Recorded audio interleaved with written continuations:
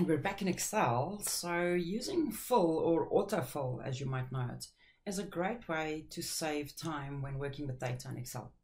I'm going to just start by completing a couple of items on the left. So I'm going to go 1, 2, 3, 4, and I actually want to bring this down, and you'll see if I select the data in the little corner, it makes a little cross.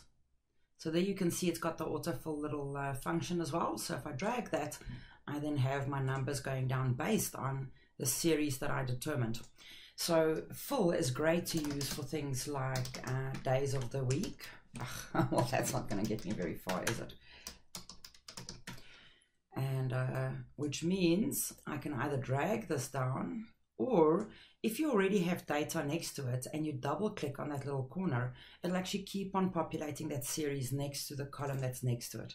See there how it's brought all those days of the week in for me?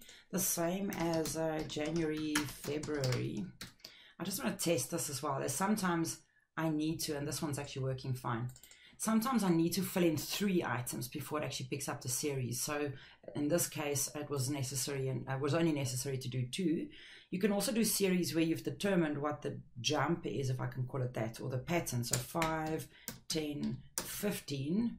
Let's have a look at that. Perfect. So full in Excel, really cool way to fill in specific data. You'll see it here under the home tab as well.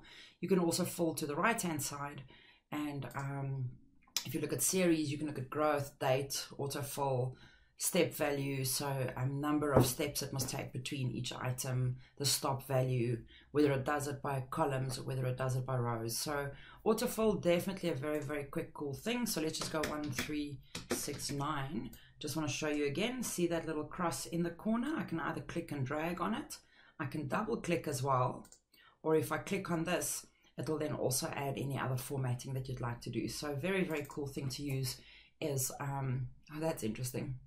1, 3, 6. Oh, I missed some. I started with 1, which is a problem. That won't do a decent series, will it? But there we go. Cool thing for Excel is using full.